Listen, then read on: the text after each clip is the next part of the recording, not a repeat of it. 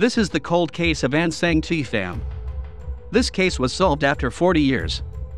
On January 21, 1982, a 5-year-old Vietnamese child Anne was abducted on the way to her school in Seaside, California.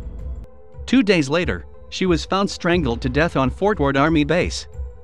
Unfortunately, no action could be taken in the senseless murder for the next 4 decades. In 2020, when the DNA evidence was sent for testing, it would come back successfully identifying the assailant. In 2022, Robert John Lanu was arrested in connection with the murder. Check out our channel for the full story.